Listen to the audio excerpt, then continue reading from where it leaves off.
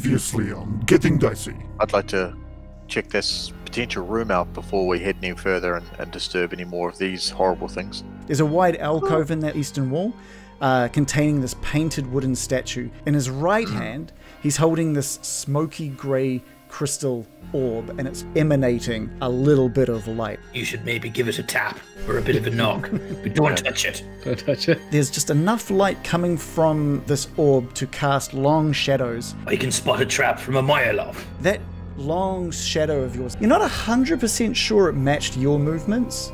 I suggest we maybe get out of here.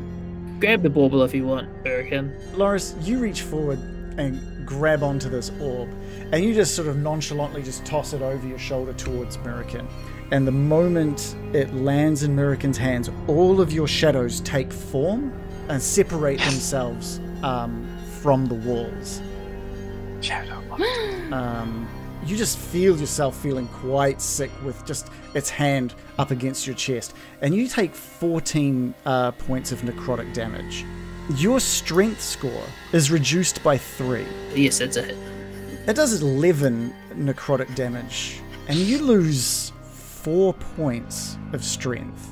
Those are both hits. You have taken 18 points of necrotic damage, and your strength score takes a hit of 6 points. 20 necrotic damage. What's your strength score at now? You're going to drop that by 6. 5 necrotic damage. Loses 3 to his strength score. 12 necrotic damage. Lose 4 points to your strength score. You are in a dying state. I'm going to bust out a move that I haven't used since episode 2, season 1. I'm going to run!